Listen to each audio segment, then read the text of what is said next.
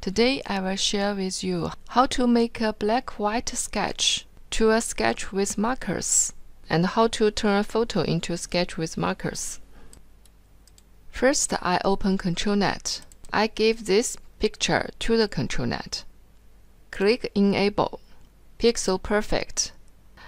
Then I choose the lineart. Let's preview. Here I'm using a loras, which is architecture design sketches with markers. I already downloaded the loras, so I just use it.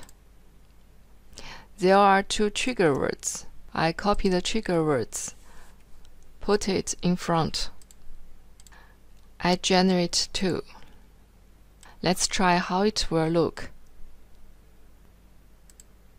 That's what I get, just like paint with markers.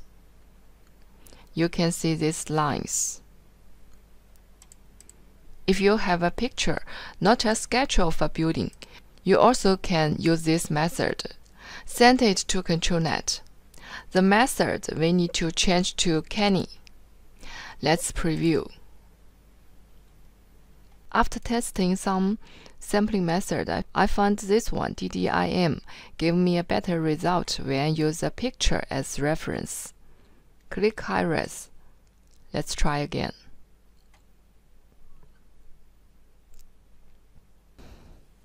This one definitely much better.